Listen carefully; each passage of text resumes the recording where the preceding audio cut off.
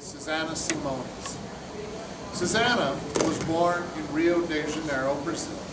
She is the third generation of a Spiritist family. She is a doctor of physical therapy and works as an assistant professor at Nova Southeastern University. Suzana is one of the founders of the Conscious Living Spiritist group in North Miami.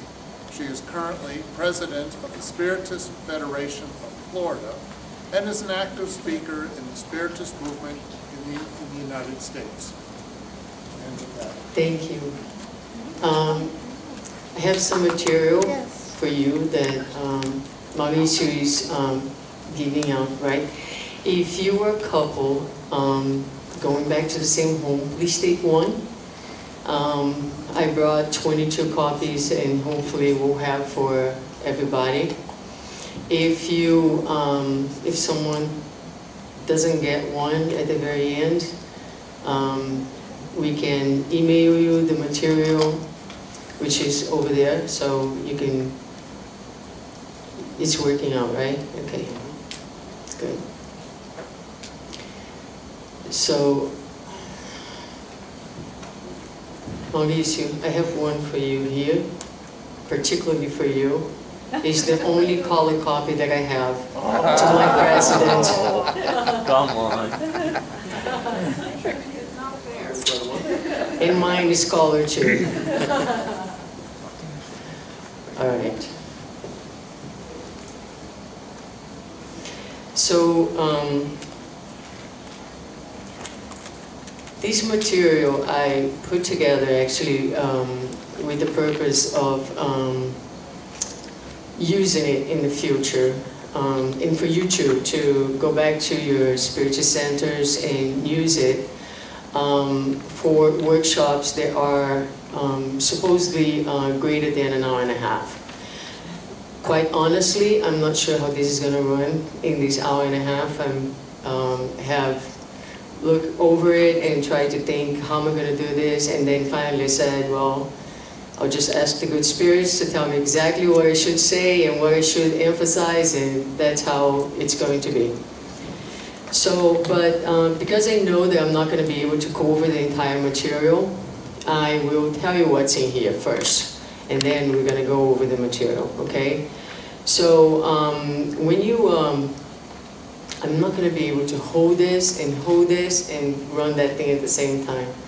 Thank you. So if we go to the first page, you're going to see the table of contents. So there will be some initial words. I'm going to read them in an introductory message. The initial words are the only part in this entire work that you will find my own words.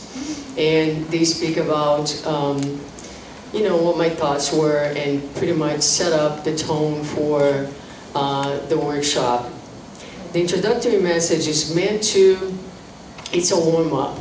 So it's meant to, you know, if you're doing this back at your spiritual center, get people started to think, right? About obsession, the spirits movement, about the difficulties that we find in the spirits movement. That, by the way, are difficulties that we find in any groups, in any group where you're dealing with human beings.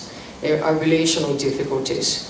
And so the introductory message is meant to, again, get people started. Then, if you're doing this workshop at your spiritual center and you have a very heterogeneous group with you, some people with a lot more knowledge than others, you might want to review some basic knowledge about mediumship so people can understand. A lot of stuff was spoken here today during our day. The lecture by Daniel in the morning, right, when he spoke about thought and some important concepts. So I'm not going to go over this today. So if you were like really new to Spiritism, you may be a little lost. But the way I did it, I actually put 5 questions there. And so for each of these parts, there's also activities, okay? So there's, I propose some activities. So for the basic knowledge part, there will be 5 questions, and you can try to answer them, and there will be the answers at the end, and also the references of where you can find those answers. Basically, they are from the book Mechanisms of Mediumship. Then, in part 1, we're going to talk about obsession, and this part covers some basic definitions about obsession. And for today, we're going to just pass by them very quickly.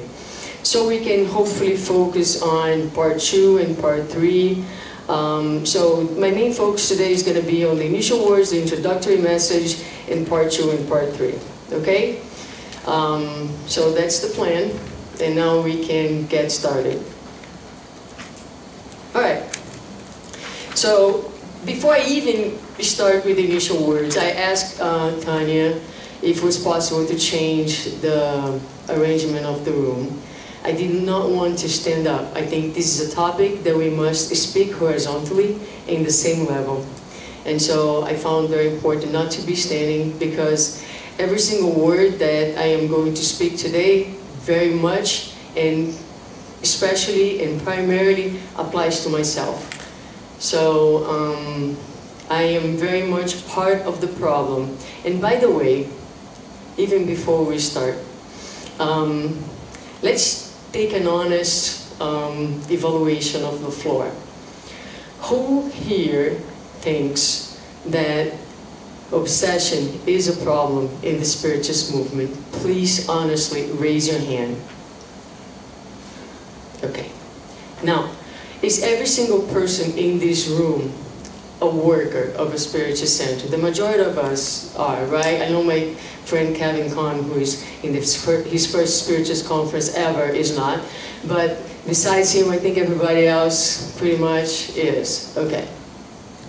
So we all agree that we have a problem. So what I want to invite you today is to be part of the solution. So we come here, the first thing that I'm going to ask you is to believe that there is a solution. Is to believe that it's truly possible to solve this problem if we open ourselves to this possibility. We are going to see through this work that one of the main sources of attack of the spirits, one of the main reasons and ways in which they do it, is they try to throw ourselves against one another. And if we all believe that there is a problem in the movement, I am afraid to say that the inferior spirits are finding a lot of room to influence us. And so, if you're here today, I want to believe that you're willing to work together. So, because you know what? Despite of our differences and our difficulties, and it all is central to the issue of relationship, I truly believe that each one of us go to our Spiritist center and participate in the Spiritist movement with the same intent, which is to serve Jesus. And so, if we have the same intent, we must be able to sit together. And even if, I was thinking these days, I had this idea in my mind, you know, put a piece of paper and ask 2 people to come here and draw 2 different boys. And let's see which boy looks prettier. Or we can say, okay, Joe, can you please, you're really good in drawing like nice, beautiful faces, come and do that. And then, you know, someone is very skilled in doing the hands, come and do that, right? Someone can do like very pretty legs, come and do that. And so each one of us has a talent. Each group has a talent, each group has something to offer. Each one of us has something very unique to bring to the movement, to the center, to today. So instead of competing to see who can do the best work, can we all work together, each one giving their best, so that at the very end, none of us really compromises the work that we are trying to do. And so this is the central idea that I'm going to try to convey here today. But there is something very important that we need to talk about. So let's go to the initial words, right? So today we are going to address the topic of obsession. Is anyone without this? I'm so sorry. So can you share, please? Thank you. As my son says, Mama, share is caring. So I will talk about my kids all the time because they're in my mind all the time. All right. So today we are going to address the topic of obsession in the Spiritist movement. Now, stop reading. Think about, when we talk about obsession in the Spiritist movement, please don't say it out loud and try not to think too loud too. Do you know of anyone in the Spiritist movement for a fact that you think is obsessed? Don't say it. Okay. Now, you can certainly think of a short list of names of people who you know for a fact they're obsessed. Well, this cannot be the starting point of our work. Okay? Please take a minute and think about times in the last month in the Spiritist Center movement where you felt annoyed, hurt, not heard, disrespected, ashamed, devalued, irritated, angry, jealous, envious, or where you found yourself fighting, disputing, criticizing, speaking negatively about someone to someone else, or maybe gossiping. If you can identify at least one of the above situations, you are, like anyone else, vulnerable to obsession and to becoming a tool for the inferior spirits to bring disharmony to the Spiritist Center and movement. So, please, we are all extremely vulnerable. All of us. All of us. I'm sorry if I'm offending anyone in the room. It's not my intent. And believe me, I myself have way more than one time some of those feelings where I was deeply irritated and, you know, I mean, we suffer from this epidemic problem of talking bad about the people that work with us. And we all do that. We all do that. And we do that a lot. We can't stop ourselves from speaking negatively about people, from criticizing people all the time.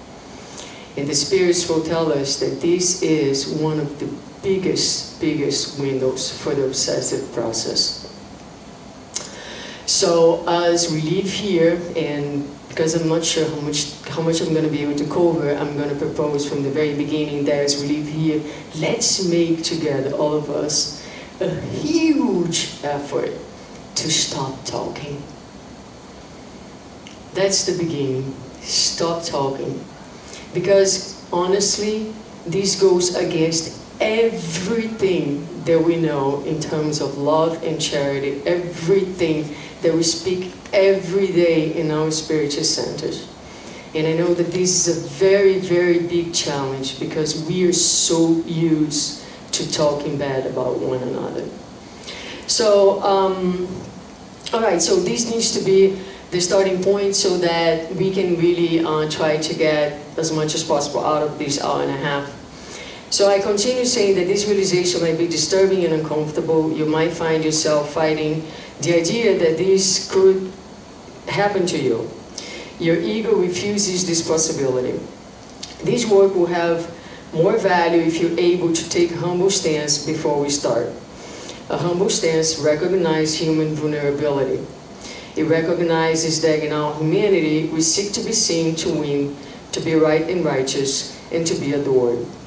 It is very disturbing to humans the idea that they do not hold the truth. This happens because for a long time we have been disconnected from the real source of all love, God in and outside of us. So that's how it is. I mean, we need to understand that we are very vulnerable human beings. We have needs. It's very disturbing for us, the idea that we are not right. So, because if we're not right, what does that mean to us? You know, a lot of times we feel shame, we feel small, so we fight. We fight for the truth, our own truth. So, okay, At this point, you may be a little bit more inclined to admit that there's plenty in you that could become gaps for mental influence. Don't be ashamed. We are all together in this, and because we are together, there is hope for us. It is precisely through our choice to work together, to engage in these activities, that we have an amazing opportunity through the laboratory of human relationship to grow together, meaning over our own darkness. Not our neighbor's darkness, our own darkness, right? So I feel very hopeful. I will be honest, not every day, not every minute, but I do feel right now, sitting and looking at you. Because, you know, for the ones who have been into the Spiritist movement more recently, it's been bumpy out there. And it's been bumpy in here, and it's been bumpy everywhere. Because we are bumpy people, you know? And so, but the fact that despite of all, you know, bumpy roads and, you know, accidents, we're here together sitting in this circle today, that gives me hope, you know? And I think my first message today is don't give up, don't give up. Let's keep trying, because it is, this is the work, you know. I always say this at the center, the work that we're invited to do is really not the lectures that we do, is really not the charity that we do. Spiritism is for the leaders of the movement and for the workers of the movement. We are the ones who needs the most, and we need to stick to this no matter how hard it is, because this is our chance. This is the lab for us. Dealing with one another is our best chance of enlightenment today.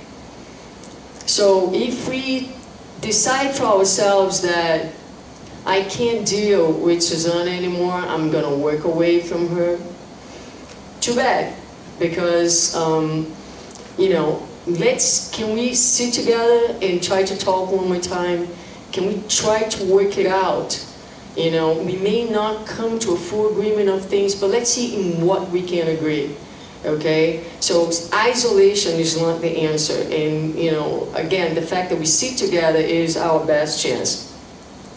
It is my wish that through study, dialogue, goodwill, awareness, and love, that we'll be able to transition from a society that competes to one that cooperates. Cooperation calls for respect, for the ability to differ and still love, for the ability to place our viewpoint aside temporarily in order to embrace the higher viewpoint of not damaging the work.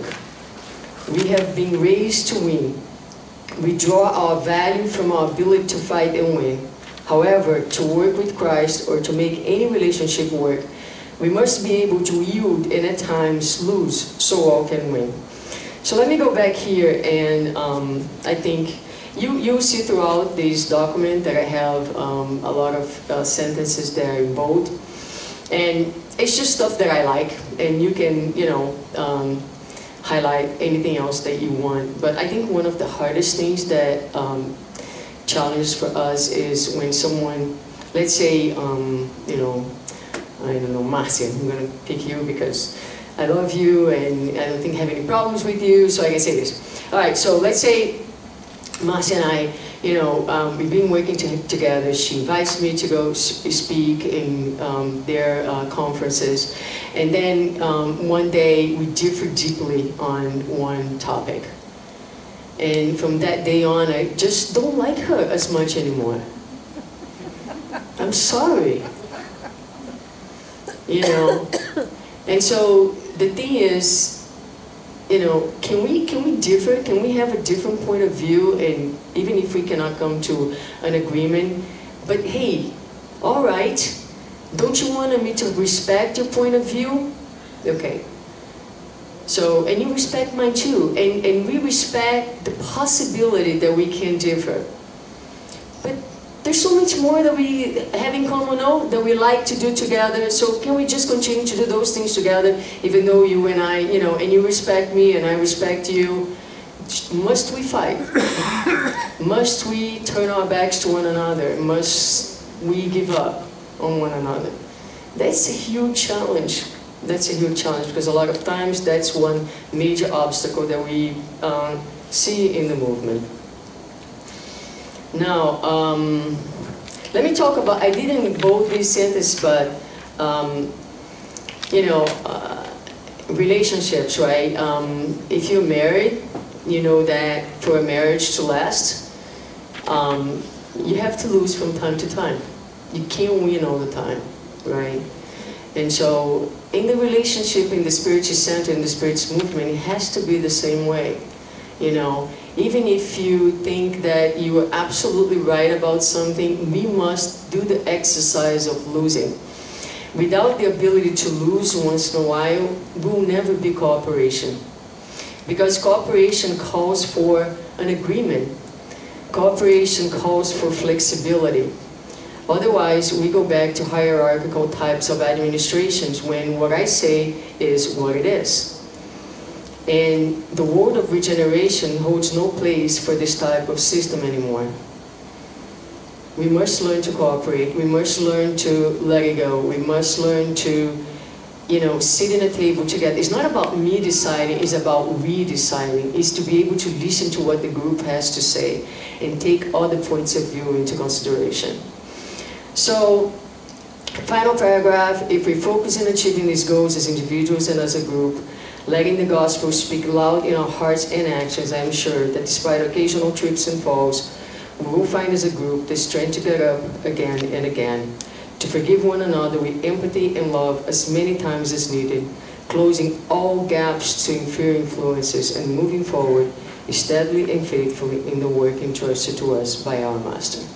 So those are my initial words and my sincere wishes for the Spiritist movement in general. Now, I would like to ask a volunteer to please read the introductory message. And I have here initial activity. We're not going to do this today. There is no time. But when you go back to your centers, you might want to use this message. The suggestion here is read and discuss the message with the group, highlighting the main ideas found in the text. So I don't speak all the time. Any volunteers? Anyone who would like to read it for us? Okay, wonderful.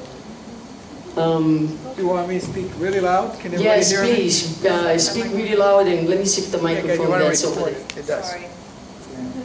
So you want me to read all the way to the... Yes. To the end of the message.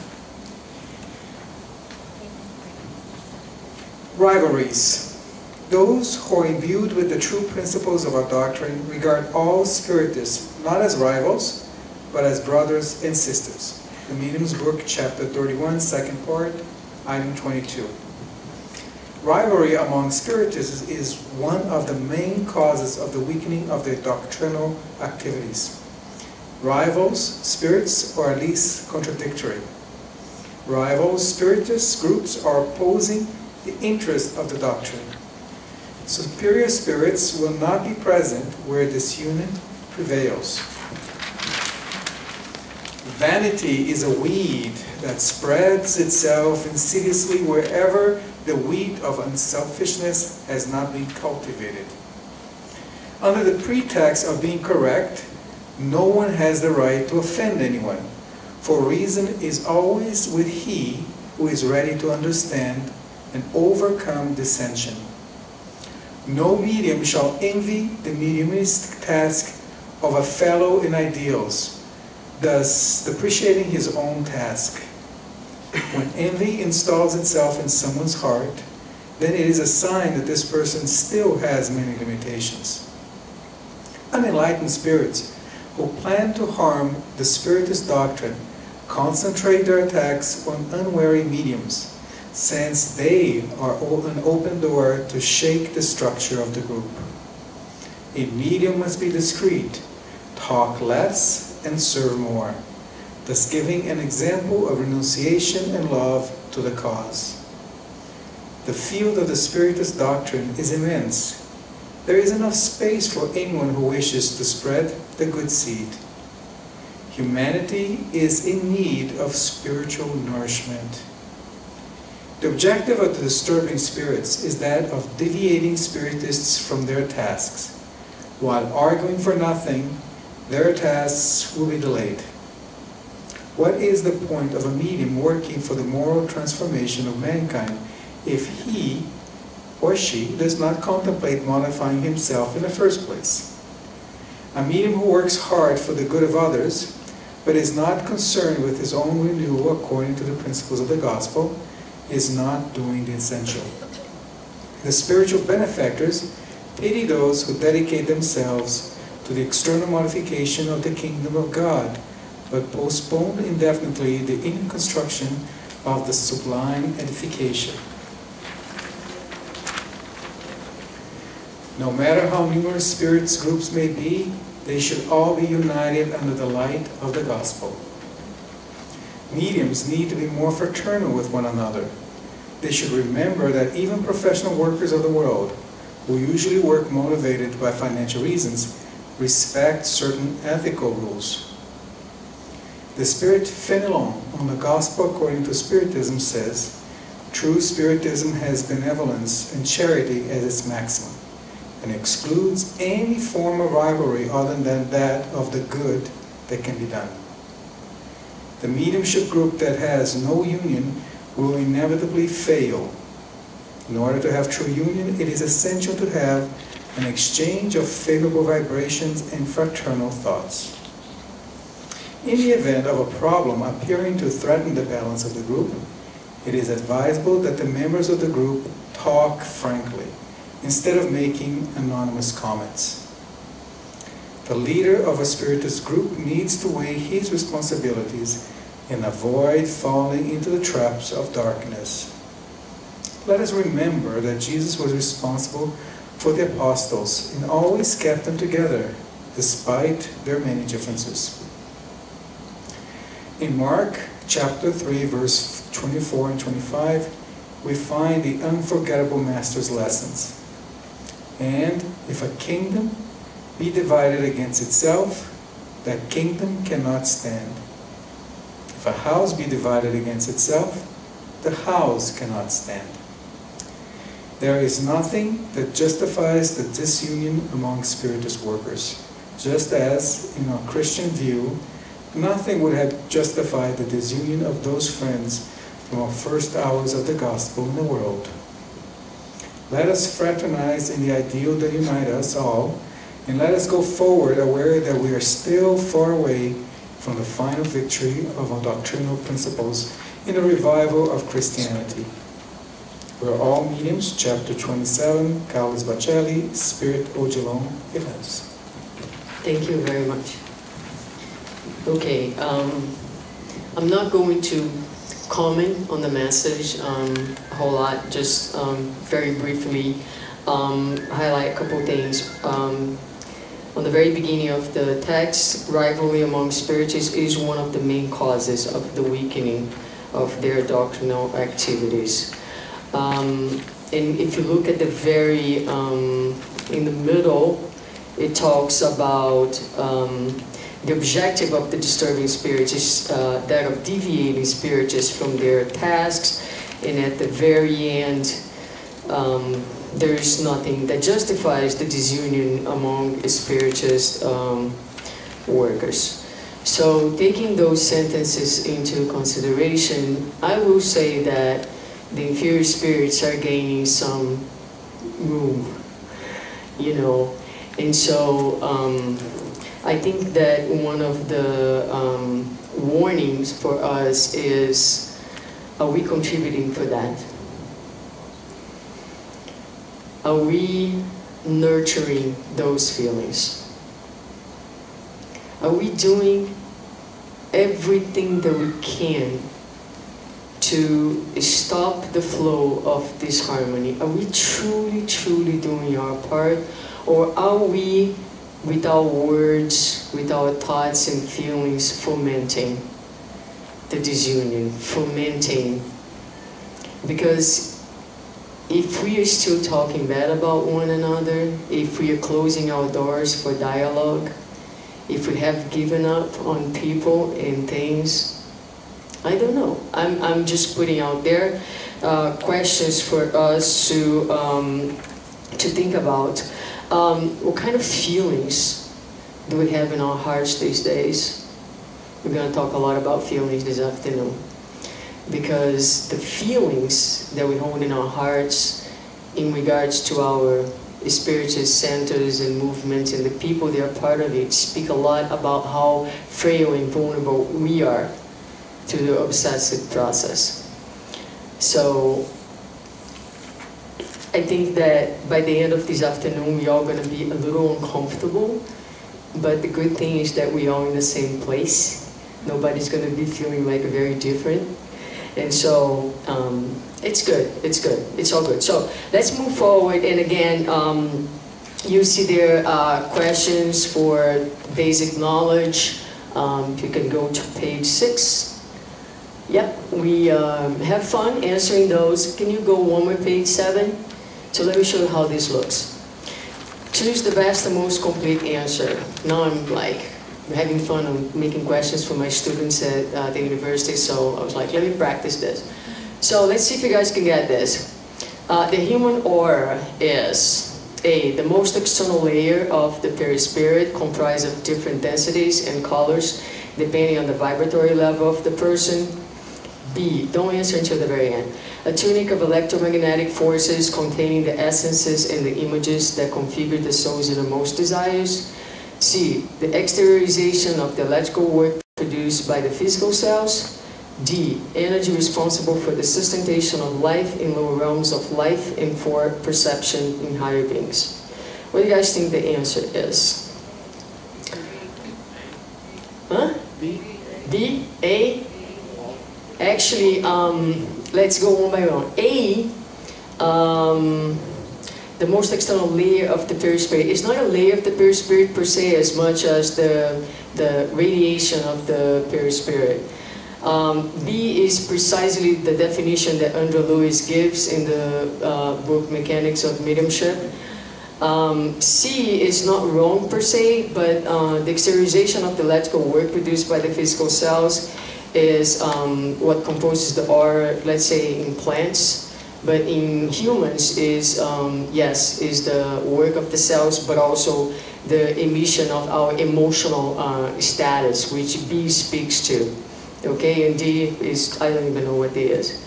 So, anyway, I just wrote some weird sentence. So, anyway, so, and then if you go to page 8, you're going to see the supporting material. So, you're going to find actually the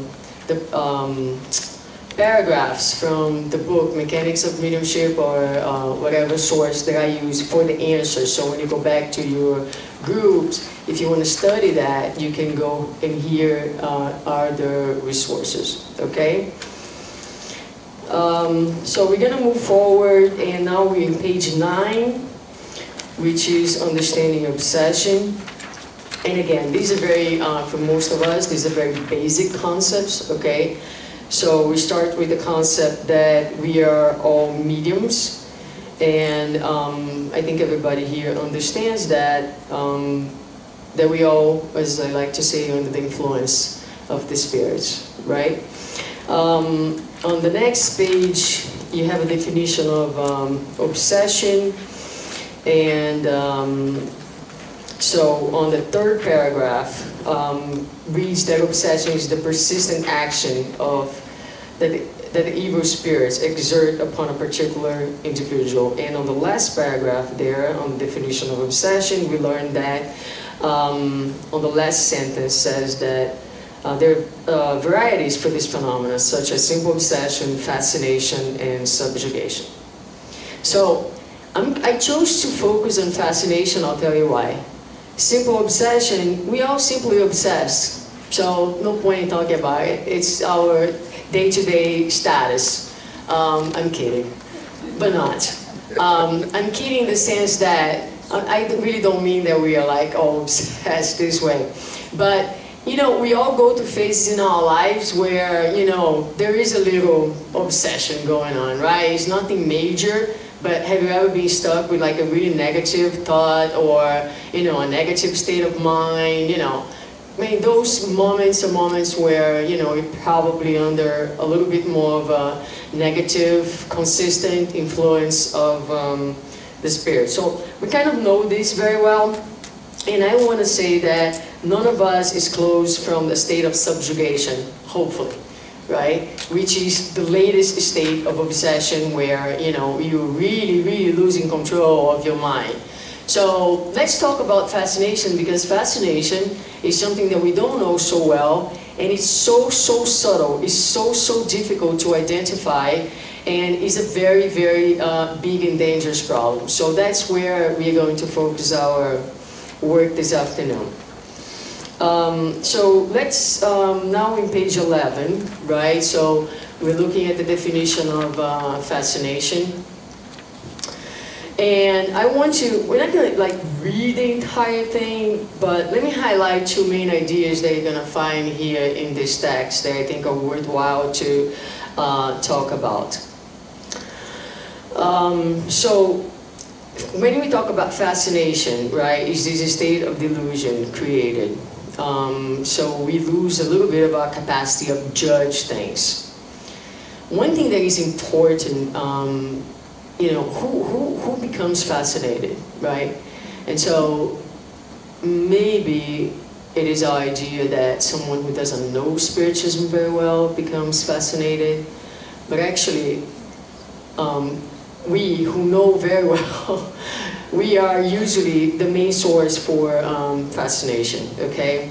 So on the very last sentence of the first paragraph, those who think that this type of obsession can only touch simple, ignorant, and senseless persons are mistaken.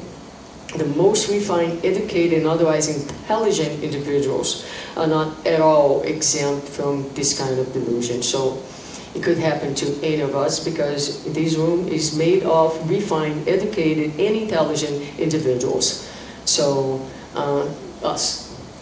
Now, on the second paragraph, there is another thing that I think is important in the identification of fascination. So when someone becomes fascinated under the process of fascination, right?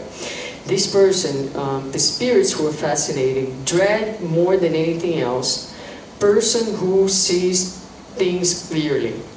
Their tactic is nearly always that of inspiring the mediums to avoid whoever might open their eyes. Thus, by avoiding any contradiction, they are always certain to be in the right. So, what this means is when someone is being fascinated, that person is going to be led to move away from anyone or any person who has anything that could remotely open their eyes to the fact that they are fascinated. So what does that mean to us? It means if we're running away from people who have something to tell us that we don't like to hear necessarily, watch out, bad sign. Okay? Who likes to be criticized? Please raise your hand. Only my friend Kevin Cohn. But us is spirit, because he's much more evolved than us, because he's not a spiritist. But we who are spiritists, let me be very honest with you, we hate to be criticized. That is the truth. That is the truth. Because anytime we are criticized, we feel so incredibly bad about ourselves. The level of shame, whether we identify that or not, is so deep in us. The sense of, you know, low self-esteem is so high in us still. The criticism is one of the hardest things for us to deal with. And so the defense mechanism that we come up with is rage, irritation, aggressiveness, dislike. We can't bear criticism, okay? So as difficult as this may be, and believe me, it's very difficult, because no matter how much we know about Spiritism, emotionally speaking, we are very much like children, very much. So it's time where we need to make an effort to grow up, no matter how hard that is. And one of the things that you're going to hear me saying today is be mindful of your feelings, because quite honestly, it's very utopic at this point to say that when someone criticizes me, I'm not going to be irritated. Yes, I will be irritated. I do not want to hear that. But there's no problem with being irritated. What I need to do is to go home mindful of my own feelings. One of the biggest problems in Spiritism is that we find some people who say, well, I'm really mad anyway, and I don't care. That's just how I am. Yeah, all these charity and forgiveness is for everybody else, not for me. Or some people who are going to say, I'm never irritated. The person is clearly irritated, but a lot of us who grew up in Spiritism, like myself, for example, I'll give you an example. Anger, it was a prohibited feeling. Spiritists don't get angry, right? But yes, we do get angry, because anger is a very normal feeling. And there's nothing wrong with being angry. The problem is what you do with your anger, right? So if you're irritated, go home, right? I usually lose my nights of sleep, and I'm in a very bad mood the next day. But that stays with me. I'm very mindful of my irritation, and that gives you a tremendous chance of doing some work, okay? And so, the point that I'm trying to do, not kind of going too far away, is that we need to try to tolerate listening. If we're running away from people who are telling us something different, be careful. Be careful. Because that is one of the tactics that the spirits will use, is try to isolate us and move us away from any person who might have something irritating but important to tell us about ourselves. All right, so with that in mind, we're going to move to page 12, which is Obsession in the Spiritist Movement. How much time do I have so I can try to finish this? 45 minutes. Okay, so I'm going to give you 10 minutes. And here's what we have. 1, 2, 3. Okay. So you can like do 2s or 3s or 4s. I don't care how you do this. But until this lady, I can't read your name. I'm a little blind. Huh? Janet. Janet. Okay. This is group 1, and then the middle people here, including Marcelo, Kirsten, and Bob. Okay, you guys are number 2. You don't need to get together. You're just going to be looking at number 2, and then Fernanda, yes, and that way you guys are number 3. So you have 3 texts that you're going to look at. First one is group 1. It's called Program Infiltration, and I'm just going to do this so to give an example on how you can run these at our centers. Okay, so you guys will be Program Infiltration. So you're going to read that first text there. And what you need to do for me is summarize, it's there, describe the tactics of the inferior spirits to impose the obsessive process, identify the feelings that make the group prone to obsession, discuss the concepts of professional spiritists, and suggest an antidote for obsession. There's no D there on that antidote, right? Group 2, right here in the middle, is going to read the text, Fascination, text 1 on page 13, and is going to discuss the spirit's tactics in promoting fascination, identify the steps of the process, and then I have a quote by the medium's book that you have to correlate with this particular text. And the folks here on number 3 are going to read the second text about fascination and identify the expressions, the way in which the fascination expresses itself in the Spiritist movement, and identify also the feelings in the process, and discuss how these ideas and information mean to us in our daily lives in the Spiritist Center. Okay? So you have 10 minutes to do that, and then just do the best you can, and then we'll discuss together in the group. Okay? And you can talk to each other, you can do in 2s and 3s, like I said, any way you want.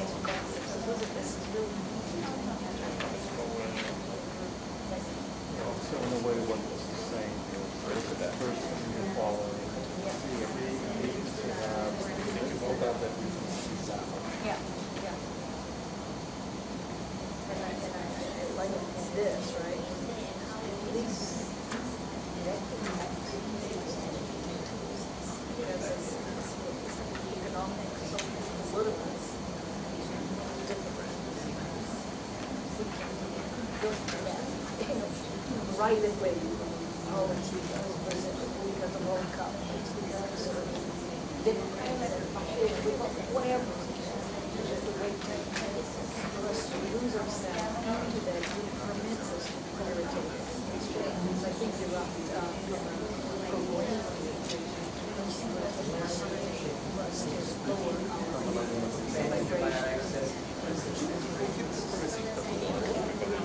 What came to mind was also Wu's talk this morning on resonance, present.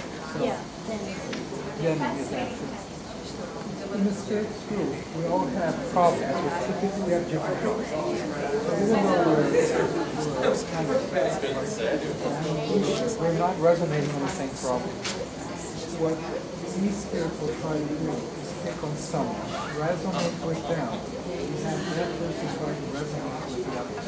So it's when everybody now is resonating in your frequency, then you really have a problem. Because now everybody, or half of them, usually half, without everybody is cool. So you have a small group that keeps growing and focus on one negative thing. And that negative thing is supposed to grow. That's the reason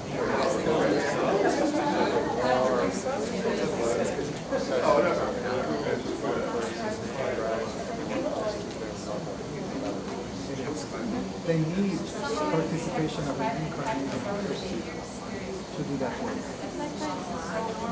one word.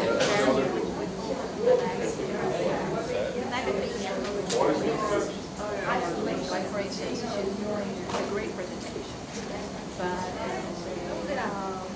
it should have some it could always be better. Well, it can be even sillier.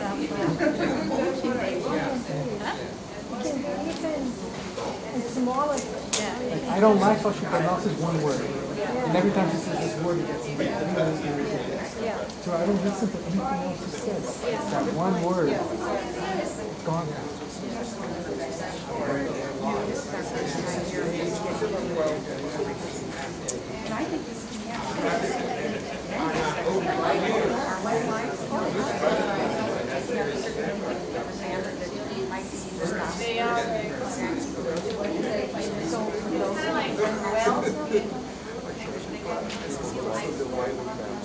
Right, so they could attach Someone themselves. like they are fed by kids. So they need somebody who they can feed from and also to exchange and then they need somebody else because you know what they do. Everything that she's talking about is spiritual attachment, how the spirits actually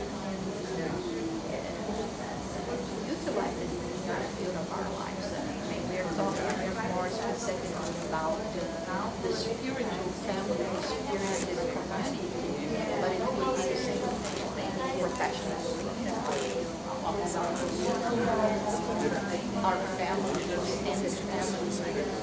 So, the practice is the same, or they spend the whole day in the kitchen preparing Thanksgiving dinner and all this, and someone said, oh, it's not as simple, this bigger sweet potato is not as nice as last year. Right.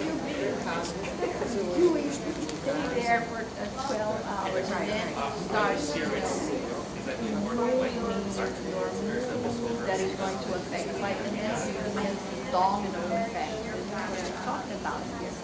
It's like, there is a bad seed, right? We let them grow, but they create that, and there's normally it's very, very subtle when they work at it. They really have like a junction of destroying.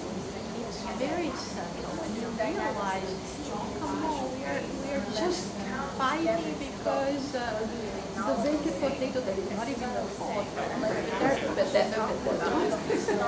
Maybe the potato was the quality last year of the potato was better.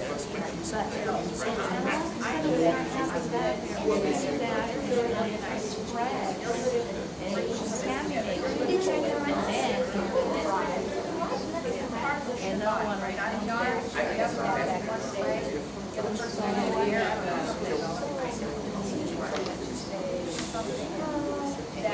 You say that I think it's just so much more important.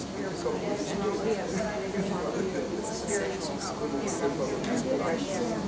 go to the next point, which is the notion of professional spirits. If you haven't been with Spiritism, you may not really catch why this is an important thing.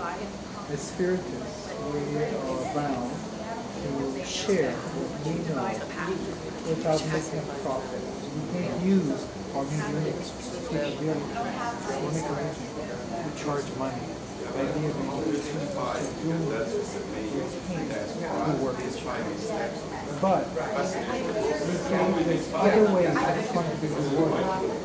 You will not be rewarded with money. The professional spirit wants to be rewarded with praise, information, attention, right? And these are natural, but also a good door to go and try to trip us. Okay, guys, you got a minute.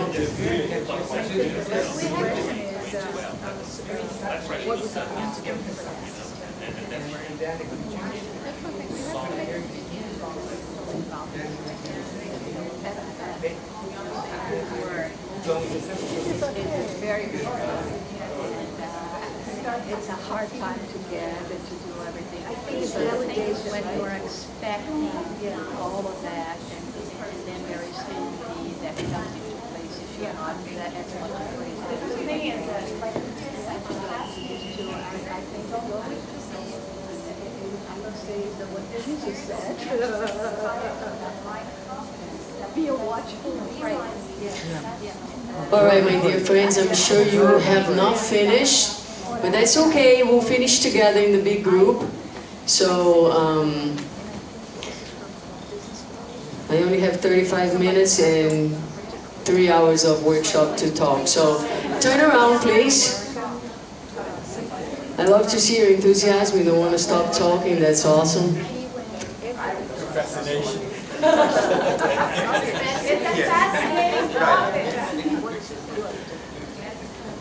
I'm not sure what to do about group 1.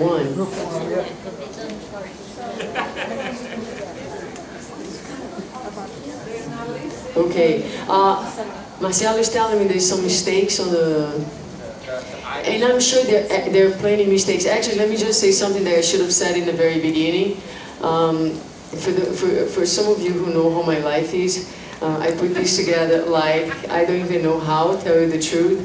So, and a lot of the stuff I translated myself. So, you know, please help me identifying what's wrong. And it is 1 million revisions probably. I mean, definitely needs a lot of work, okay? I just did my best to put it together for today.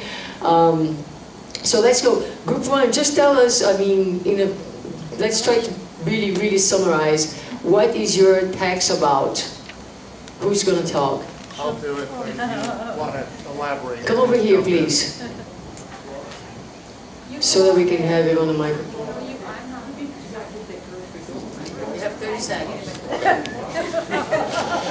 Alright guys, here we go. This paragraph is from the point of view of an obsessor, and the intent is to sow discord amongst a group of spiritists by exploiting everyday weaknesses that we all have. Examples could be irritation, jealousy, gossip, indignation, that sort of thing. But it also mentions economic, social, and political difficulties. So for instance, the problems in the recent, problems with our economy, that can bring out a lot of bad feelings that people have. Well, obsessors can exploit those bad feelings. Oh, this is all the fault of such and such, and you start wanting to blame groups and that kind of thing. But it also can be connected to the family. Everyday tensions that occur within families can be an opportunity for obsessors to try and exploit. Great, thank you. This first text is from the book Aconteceu na Casa Espírita, right? It happened at the Spiritist Center. So, very well said. I just want to reiterate the feelings of irritation, jealousy, gossip, indignation, resentments, and dispute of positions, functions, and tasks as one of the major gaps for the obsession process to be installed. Resentment is a tough one. Sometimes, I wish we had more time for this, but some people say, well, I don't carry any resentment in my heart. And then you were in a situation with a group of people and someone makes a sarcastic comment.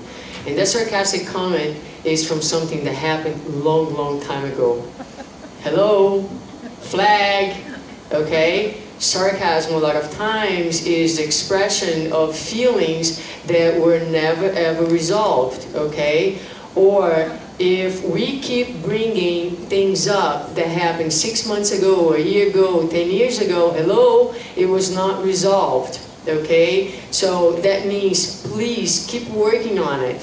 Be aware that's not resolved, because anything and everything that's not resolved within the group becomes a door, a window, and a gap where the spirits can nourish those feelings in us and potentialize those feelings, and problems can happen. So group 1, terrific job. Group 2, Kirsten, okay, come here please. 30 seconds. You got 30 seconds. 22. Okay, so our job was to discuss the spirit's tactics in promoting fascination, identifying the process, and correlating a text we had to read along with description of fascination, and how basically the lower or the less evolved spirits wish to basically divide and conquer. So we sort of talked about that, but that's sort of their tactic, and we talked about it as a group in terms of working on ourselves and being more mindful, as Suzana was saying, about watching our own emotions and discussing them. And really, I think one of the things we were going to say before we had to end was that what Kardec recommended is that when we feel like we have a problem with someone, instead of going and talking to somebody else about it, go directly to the person. You know, adult to adult, and just say, hey, I feel something, what's going on? I mean, honestly. So, and then he gives other recommendations too, because it's only 30 seconds, that's all I'm going to say. Thank you. That was great, thank you. Yes, those are texts actually from Allan Kardec in the Spiritist magazine of 1859. So where he talks about the disunion in the Spiritist movement way back then. So it's an ongoing problem, Allan Kardec, wherever you are. So, right? Okay, so, and again, one of the tactics of the spirits is disunion. Try to bring us together, and again, one of the things that they will do is, so when we become like suspicious of a lot of people, and we isolate ourselves. Now, this isolation is never absolute, okay? Because we're always going to have some people who are, you know, in line with our thoughts. And those folks will usually surround us with a lot of flattery, okay? And so, yes, you were right, yes, you know. And so what happens is, and I see a lot of people shaking their heads, I hope you think of yourselves and not of somebody else. Remember that that's the purpose of the workshop. As I'm talking about those things, let's think of ourselves, okay? Because we probably have been there somewhat, to some extent, right? And so, remember, flattery is very, very dangerous, okay?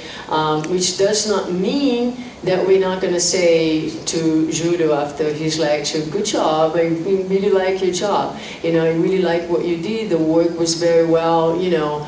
This is different than saying, Judo, you are a top star, you know, man, you rock, right? So, I mean, there are ways in which we can compliment people, but we should not idealize people. We should not, you know, because we are so frail, and that becomes very dangerous. So, all right, very good. Let's go to group 3. Who is going to speak? Come on, guys, you got 30 seconds, now 29. Come on. Thank you.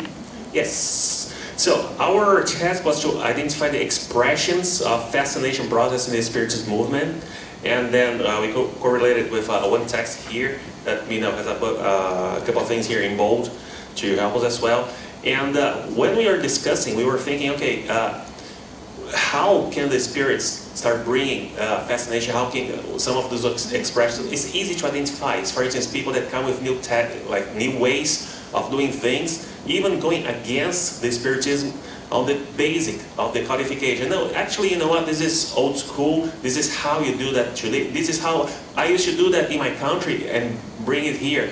Your passes are not strong enough. We have a new way to do passes. Look how I do it. Or even people that come with things that are completely different, and some other people may get fascinated by that. Say, you know what? You are the one that we were expecting. Would that bring any union to the Spiritist group, or we would just break everything down? That's what we were discussing, so I guess I got my 30 seconds. Great, awesome. Yeah, that's precisely what this text speaks about, and it's from the book of Mensagens de uma Nova Era.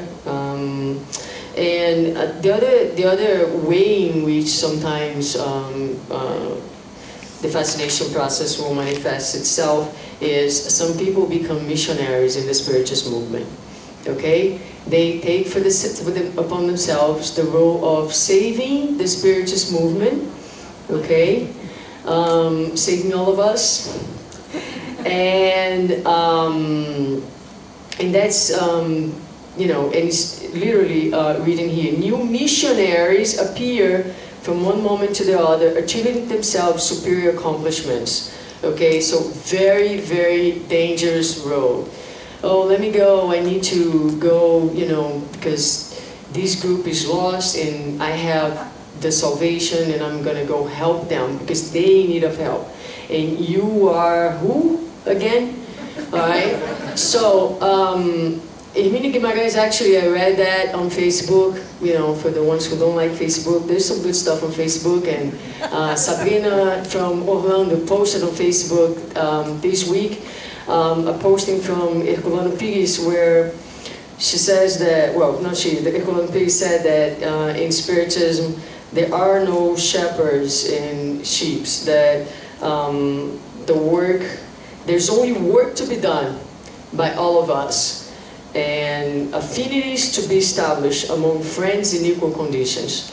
So we should be reaching out to each other in equal condition, and if someone is taking a stance of missionaries, I think that's something for us to be attentive to, because according to the spirits, that's one of the ways in which fascination can manifest itself. All right, so now let's look at the role of spiritists in obsession. And again, this was meant to be a group work, but we're not going to have time, so I'm going to cover with you, okay? So we're going to look at the first text, and now I am in page 15. And what we'll do is we'll all read together. So do you mind starting for us? Yes? No? You and me? Yes? No. My dear friend. All you need to do is to read. Oh. The incarnate friends often forget that both worlds, physical and spiritual, interpenetrate themselves without clear frontiers, which allows for a constant interchange among its inhabitants. None within matter, even though warned regarding the need for watchfulness, they are easily taken by aggressive attitudes and by daily behavior that is totally diverse from the one they should experience, opening the doors to psychic connection with unhappy spirits, yielding to their interference in unfortunate obsessive processes. Excellent theorists and observers of what goes on around them in regards to matters that go against their interests, they are easily taken by resentment, by rage that is transformed in cholera, intoxicating their beings and becoming easy prey to the manipulation of the ones to whom they should be offering resistance through dignifying actions. Pride, the spurious child of selfishness, is the biggest adversary of human beings who consider themselves special and always deserving of respect and consideration, even though they do not offer either respect or consideration to the ones they call enemies. Unreasonable and immature, they create situations of difficult solutions by the way they deal with the issues that should be resolved through fraternal understanding and sincere friendships. Thank you, Sandra. Okay, so let's go back here a little bit and start identifying some of the feelings again. And as I go through them, what I'm proposing is for us to think about ourselves, and if we have experienced any of those feelings, such as aggressiveness. Have we been aggressive with one another? That does not mean that we hit someone, but have we spoken harshly, for example? Okay? Have we thought harshly? Because sometimes we don't say, but we think, right? Where is our primary focus? Is it in our own behavior, in our own thoughts or feelings, or are we excellent theorists and observers of what goes around us? How about resentment? I mean, how much resentment do we have in our hearts these days?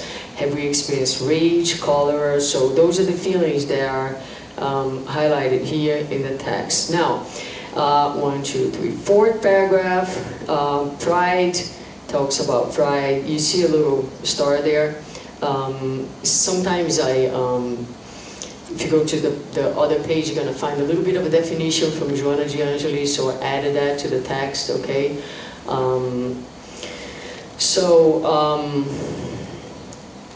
Talks here, pride, the spirit's child of selfishness, the biggest adversary of human beings who consider themselves special and always deserving of respect and consideration. We really think that we are very special, right? Okay, let me tell you a very, very human moment of mine, okay? Now, people who see me talking know that once in a while I disclose something very intimate about myself. And it's not that I want to bring it to myself and, you know, when I'm telling the people who are going to speak at the center, don't talk about yourself, it's not about yourself. But when we are doing relational work, I really like to use my own struggles and my own difficulties to say, here, this is what it looks like, okay? So, I am invited to talk at different seminars, and some of them I have been invited for several years in a row. And then one day I'm not invited, and I'm like, why they didn't invite me? Now this year, instead of inviting me, they invited Julio. Aww. And I'm talking like this, it sounds like a joke, right? But this is serious stuff. And this is so common because it means, like, you know, we want to be seen, we want to be important, we want people to remember of us, we want people to really like the things that we do, right? And then what, right? And then what are we gonna do? Let me call Marcia. Marcia, I know that the conference is coming. Can you please schedule me? I would love to go. And my excuse is like, oh, I love to work, I want to cooperate, you know, I want to give you my contribution, right? Please, put me on the agenda. Really? I mean, and I felt that. I have felt that. Seriously, I have. And when I feel that, okay, so why am I feeling this way? Because in one of the messages that we read here, there's so much work and so much need everywhere. You know what I mean? And the people who organize the events, and I organize some events, sometimes we choose the people based on the needs of the work, based on the needs of, you know, whatever. There's so many different, sometimes you want to bring different speakers because different people have different contributions. So there are many, many different reasons. And we shouldn't feel, but you know, we feel like less. We wanted people to be inviting me. Let me talk about myself, because you may not relate to this. So, want to be, you know, be invited because, well, people think that I'm good, think that I'm doing good. But you know what? There's a lot of work to do at the Conscious Living Spiritist Group back in North Miami. You know, there's a lot of work to be done everywhere. So this is just like one small example, and so there are many other situations in the Spiritist movement that we should pay attention to. Why are we heard? What are our intentions, true intentions? What are we looking for? So that we become, you know, together as a group, as friends, you know, we can start closing these gaps. Because again, I think we are losing some important fights here with our, you know, brothers who don't want to see us succeeding, you know. And, you know, I was talking to Julio while you guys were reading, you know, let's not one more time fail. Let's not one more time cross to the next side and get over there and think, oh my God, you know, we let all those little insignificant differences separate us one more time. And we failed again. You know, it's a big, big responsibility, and each one of us should leave here today thinking, you know, how am I doing? You know, when I pass, which, you know, some of I'll pass in 40 years, what if it's tomorrow? I know that this is freaky, but what is tomorrow? What situation is it gonna get over there? What do you have to say? when Dr. Bezerra Jimenez comes to visit you. Oh, wow. Yeah. I would be so happy. You'll be so happy. And he's going to ask you, Sandra, what have you done to help my cause of the unification movement, you know? How many people you forgave, you know? How many doors you opened, and what we have to say. So anyway, so let's just try to finish this. Go ahead. Yes, please, very loud. First of all, I love what's going on in here because I always thought this is the sort of work that we should be doing in a seminar for spiritists. Excellent work, my friend. Me too. We were in Cuba last year, and I learned such a powerful lesson. And the lesson did not come from the speakers. You know, I've watched all the videos from previous years, and Raul Teixeira, which I consider one of my teachers, he gave great lectures all these years. And at the end of the lecture, you see the entire crowd standing up and giving him a standing ovation for his excellent lecture. And unfortunately, last year, because he had the accident, he couldn't go. And the most powerful lesson that I learned in that symposium is the fact that his name was not even mentioned. Which means, don't you ever work for people's applause. Because if you do, you're going to get very disappointed. People might applaud you and they will forget you. You work always thinking that you have given your best because you're always receiving the best. I know what you're doing. There is no addition to that. But since you have the courage to give your statement, I wanted to add this as well. Thank you for the moment. You're welcome. Thank you. All right, so where did we stop? Caring, right? Okay, so let me just take it from here just because of the time. We have 15 minutes, so I'm going to finish reading this text and try to close it. So carrying a morbid sensitivity, they keep resentments and vociferate when annoyed and upset, opening vibratory fields to the interference of vicious and disturbed minds. These minds associate themselves to these brothers and sisters who will assume unfortunate postures against their neighbors, who they should love and understand, compromising the work where they find themselves. Many noble institutions on earth with elevated objectives in the construction of a better world are weakened due to this unfortunate commerce with the vengeful spirits, compromising the entire effort of a group constituted of benefactors and the dedicated workers utilized by them, while the workers remain destitute of the responsibility to live the message of the gospel, able to surpass selfishness and the need of the projection of one's image. The enormous battle will continue. And that's the end of this passage. So let me just point out when he says, carrying a morbid sensitivity. We are so sensitive indeed, no? It takes very, very little to hurt us. So just something to think about.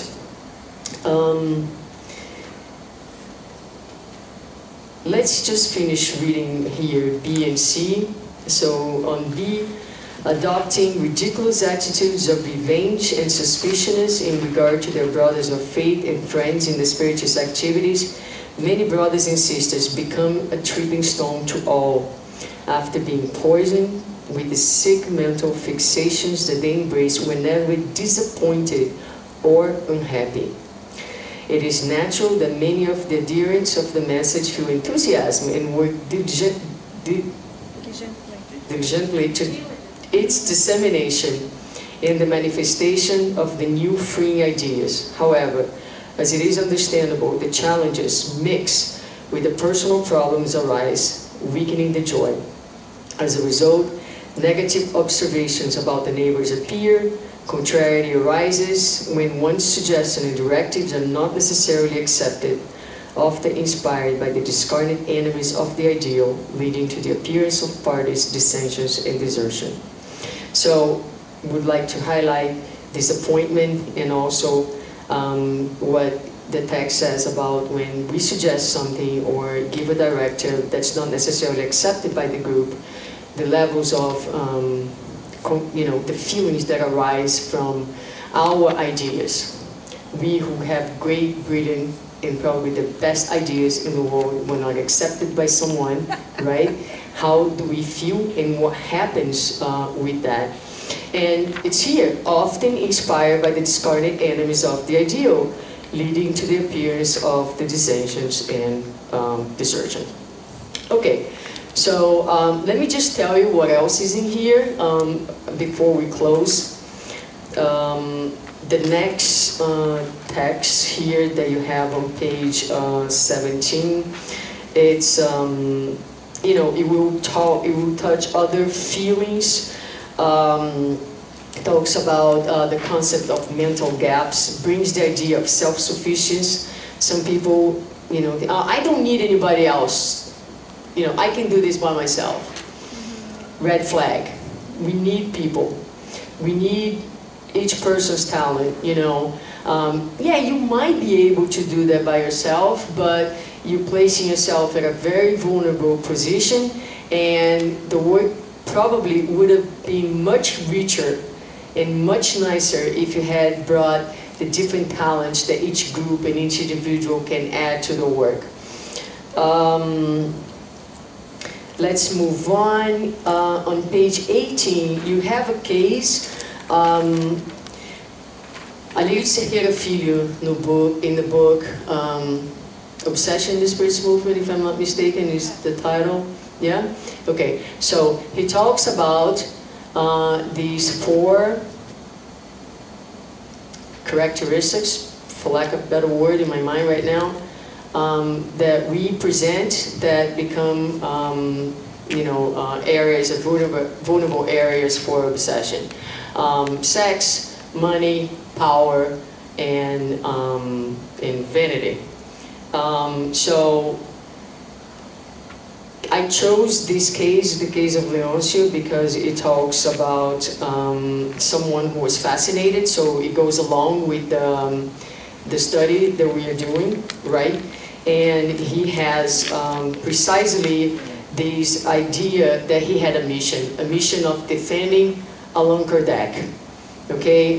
The mission of preserving the memory of the Master of Lyon, fighting against everyone. And it talks about here that he took this to the extreme where he started to attack systematically respectable names and venerable institutions in the movement.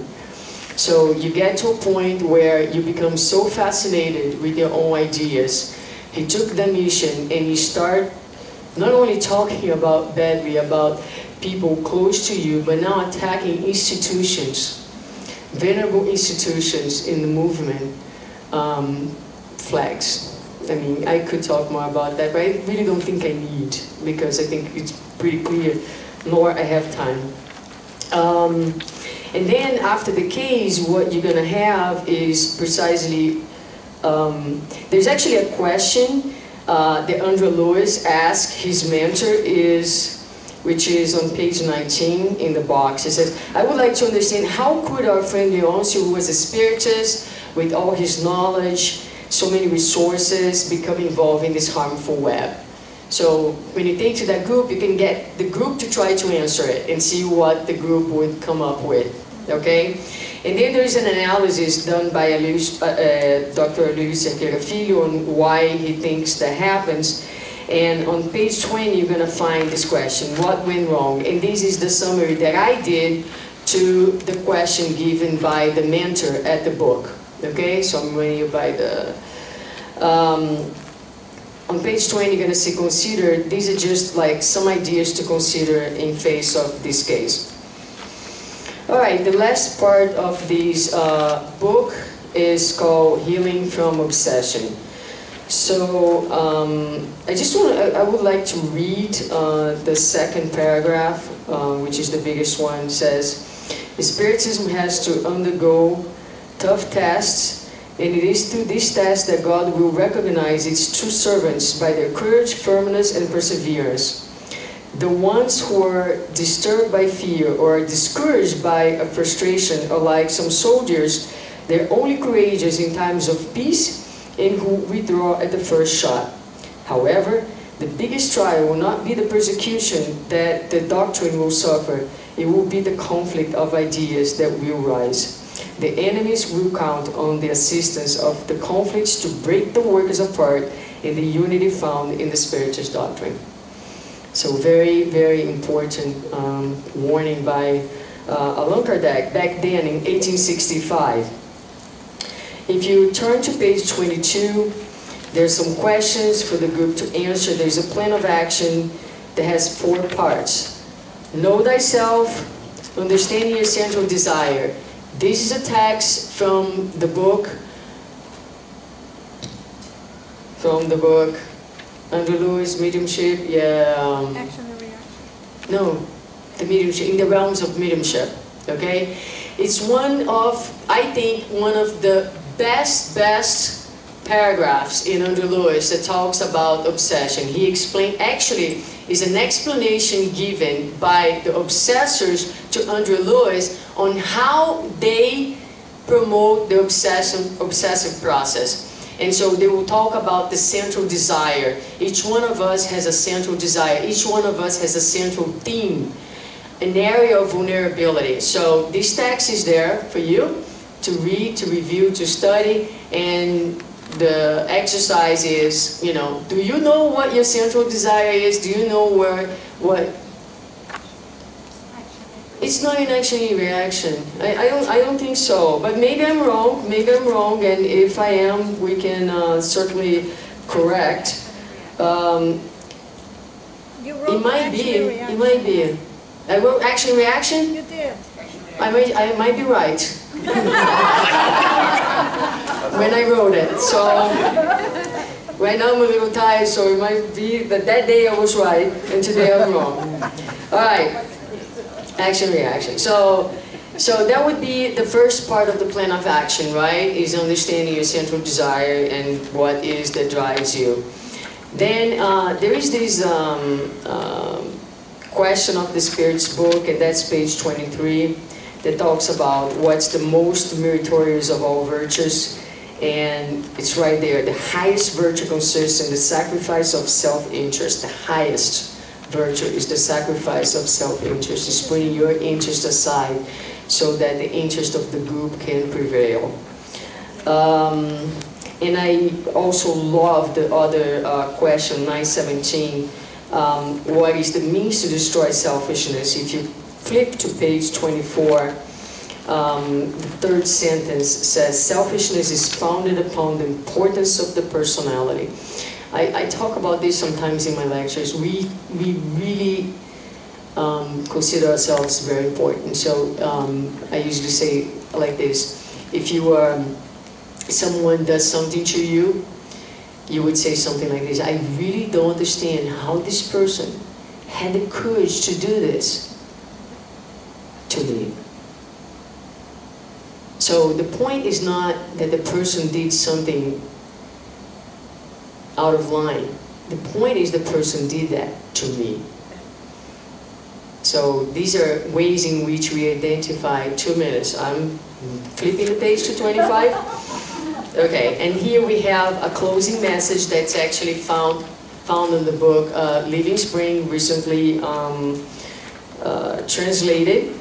Okay, I love this message. I chose this message because there is called Fraternal Union, and you can read the message, but it talks about how we would like for all other roads to be subordinated to ours, and that for us the idea of union is that let's unify the Spirit's movement, everybody.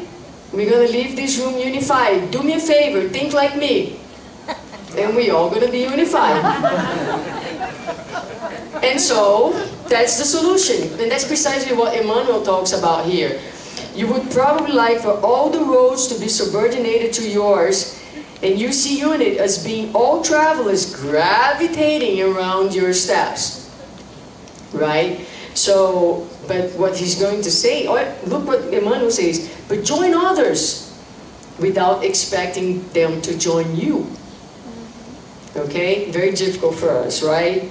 So, read this message, think about it. It's a beautiful, beautiful at the very end of the Master, the third argument is a result of imposition. When we enter in an argument and we keep arguing, it's because we are trying to impose our ideas, okay? And finally, at the very end, you're gonna find a plan of action. And I have some items there for you. So identify your feelings. Consider that you are possibly an instrument of the inferior spirits. What can you change? Do not place yourself above others. Remember, no one is self-sufficient. Seek help. Seek other groups. Talk to other people. Don't work in isolation in your spiritual center. Go see what people are doing. You know, consider different options. Open your doors. Bring people from other centers. Visit other centers. Do not expect privileges. I hope that when I come to Chicago, they go pick me up at the airport, because after all, I'm Dr. Suzana Simões. And so if there's not a person waiting for me with my name, I'm not coming to Chicago anymore. Come on, take your cab, go, you know, do your thing, you know. Your Majesty, you know, Majesty's in England, this is America, we're Chicago. Take your cab, you know, do your part, help in any way you can. We're not that special. And be mindful of your feelings. You're not going to be able to avoid them, but, you know, let me tell you something. If someone tells you you're irritated and you say, no, I'm not, but your heart rate is up, the answer is, yes, you are. Okay, so your physiological response speaks about your emotional status. Oh, my heart rate's going up. Oh, my hands are sweating. Something's going on. You are having a defensive reaction. Be mindful of it. It's okay.